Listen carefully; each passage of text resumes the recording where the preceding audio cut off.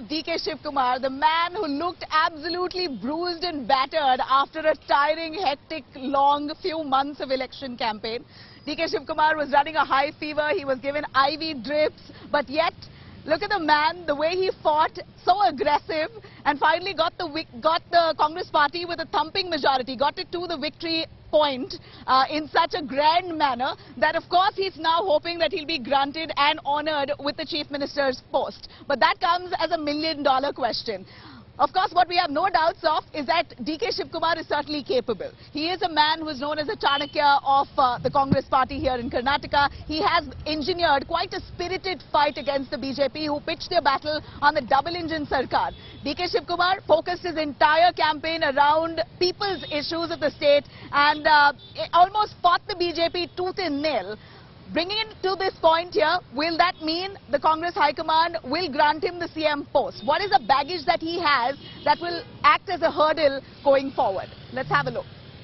I thank all my leaders in the state, including Mr. Siddaramaiah. Dodalahalli Kempagowda Shivakumar finally gave in to emotions, a rare scene for a seasoned politician like him. But even in the euphoric celebration of a win, an emotional momentary slip, DKS remained the Chanakya who did not get swayed by his supporters' elation. Supporters have come in large numbers. They are all saying what will you tell your supporters? I don't want to tell anything. There is only one support, Congress support. On 15th May, the Karnataka Congress President DK Shivakumar would turn 61 years old. His supporters want him anointed as the top boss, but he remains humble in the victory.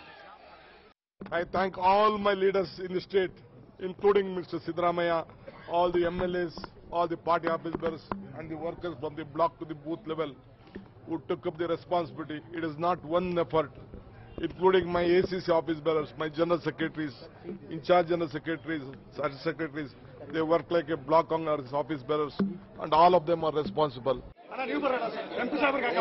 He knows the battle was won through united effort, and this is not the moment for individual glory. That's the classic move of DK Shivakumar.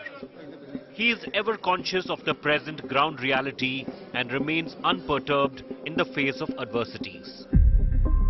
Right before the Karnataka poll dates were announced, the Congress grassroots leader was embroiled in a controversy over a video going viral where he can be seen throwing cash in a rally.